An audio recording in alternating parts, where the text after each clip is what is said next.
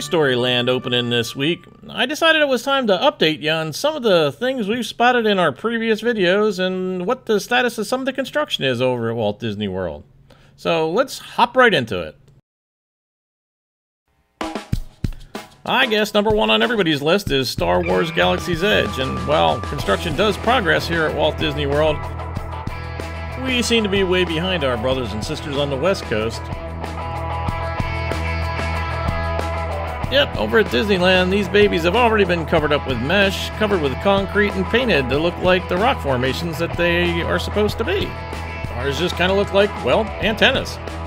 And Disneyland's Battle Escape building looks way more finished than ours, maybe because this side of it's already been painted and you can see the mechanicals on the roof there. Now, according to the card they left in our room at Pop Century back in October, there's going to be 5 different stations for the Disney Skyliner, so I thought we'd take a look and see what the progress is on them. First up is the one that serves the Art of Animation in Pop Century Resorts. Connecting up at the old Generation Gap Bridge that links the two resorts, we last checked on its progress way back in October of 2017. That was back when I was still taking vertical pictures on my cell phone. Yeah, I know, I do better now.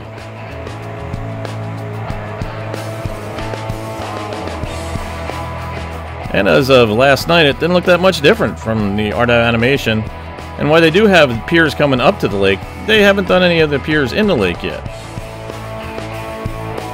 The next Skyliner stop is set to be the Caribbean Beach Resort, which itself has a lot of construction going on.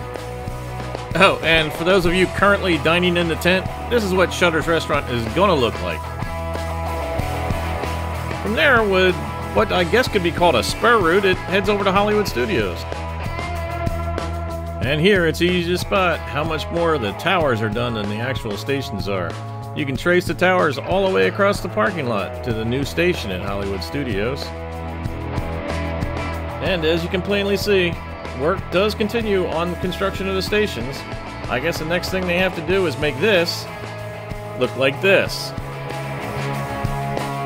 Also in the parking lot of Hollywood Studios, work continues on the bridges and roadway that'll take you to the new entrance and exit off of Victory Way and the Osceola Parkway. I don't think you'll be able to come in off of Buena Vista anymore. The next Skyliner stop is set to be the Riviera Beach Resort, itself under construction.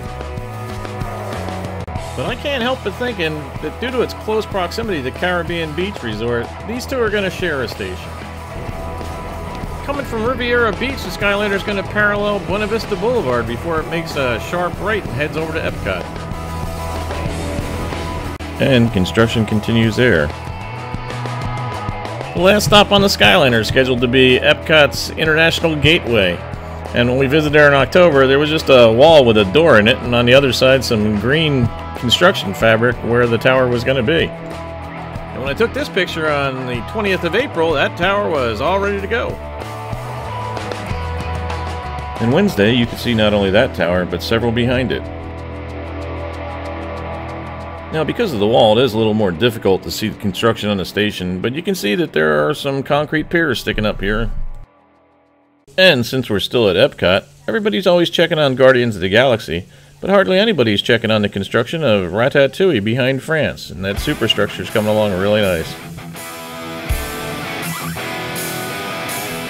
One of the other things we covered in video was all the construction going on over at Coronado Springs of the 15-story tower and the Oasis floating garden. You can check the links at the end of this video, but here's the progress as of June 26th. One of the other things going on over at Coronado Springs was all the room renovations that were taking place over at the Casitas section. And now, thanks to Mike, I've got some pictures of what it looks like in a new room. The first thing you notice is no more carpet. And then you'll notice Disney is no longer using the platform beds, so now you got a place to store your luggage while you're staying. They've also added way bigger TV sets, but I'm not sure how I feel about the new renovation. They just don't look Coronado Springsy to me anymore. Although I guess the barn-style doors across the bathroom kinda do make up for that, although I think I liked them better when they were a darker color.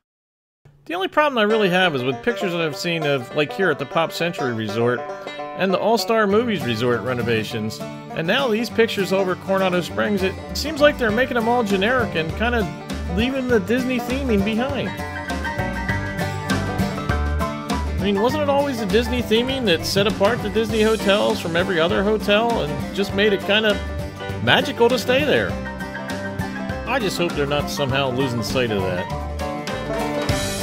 Now, speaking about rooms, and because I always want to have something for Fort Wilderness Ricky, we recently stayed at the Fort Wilderness Cabins again. You may remember that I went off on a rant about Disney's sofa beds and how they haven't updated them since they put in the new cabins.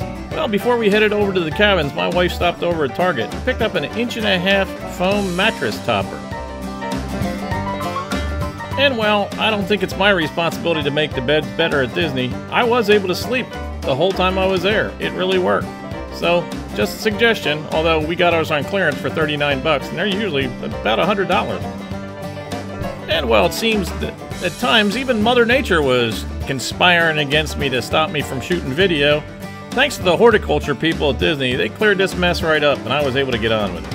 And it also gave me time to get the rest of the video footage and stills I needed to work on my very special secret project that's going to be appearing pretty soon here on YouTube.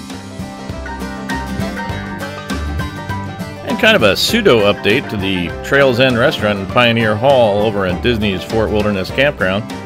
I mentioned that they didn't have a lunch buffet, and that's kind of true, but on the weekends they do have a Saturday and Sunday brunch where it covers both breakfast and lunch. So it's still the same thing and it's still great food. And you can check out my video on more fun things to do at the fort. Just follow the links at the end of this video. And as of me publishing this video, I still haven't stayed at the Boardwalk Resort.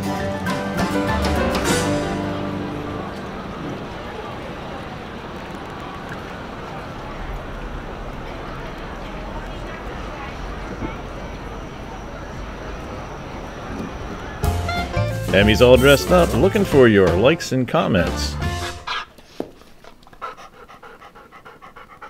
If you liked the video, why don't you go ahead and subscribe? And when you do subscribe, don't forget to click on the bell icon. That way you'll be notified the next time I upload a video. Thanks for watching. See you next time.